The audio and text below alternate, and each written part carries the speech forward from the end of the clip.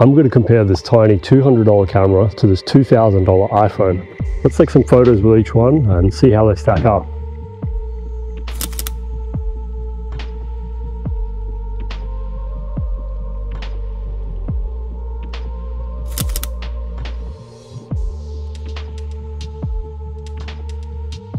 The biggest difference is the sensor size. The sensor surface area on this $200 camera is 15 times bigger than most smartphones. 15 times bigger is a huge difference, so phones automatically process the photos to make up for it.